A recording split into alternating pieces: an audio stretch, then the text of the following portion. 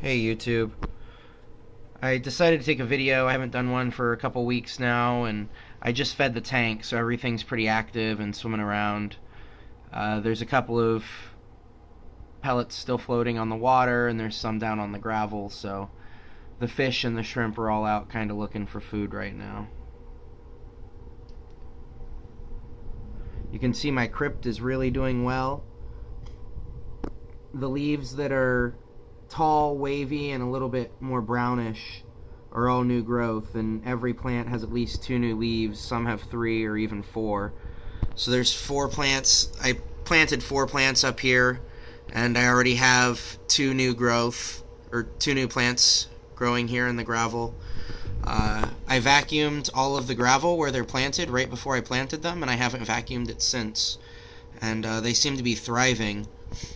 I think the secret to getting crypt to grow in straight gravel, I know Dustin on Dustin's fish tank said he can't ever get it to grow. I think the secret is probably having a slightly overstocked tank, which only really works if you have a really small volume tank to begin with.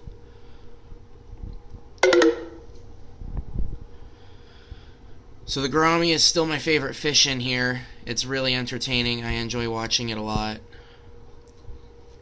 My neons are all really healthy. My shrimp population is really good.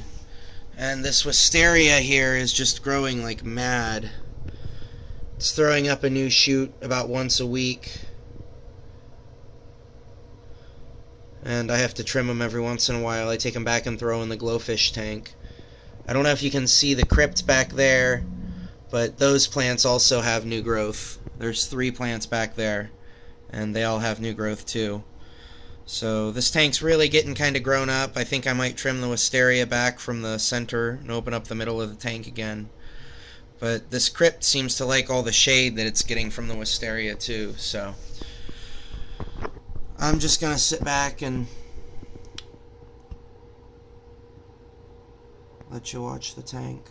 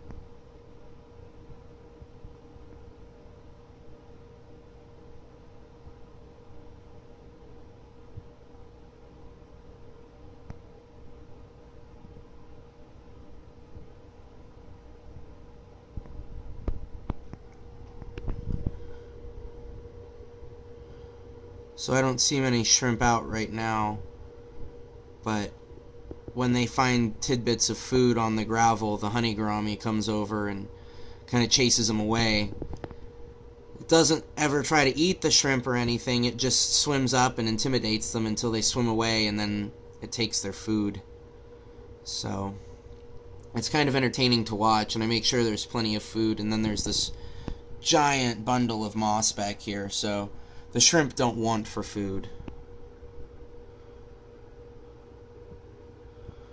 The honey gourami helps keep the moss clean a little bit, as you can see.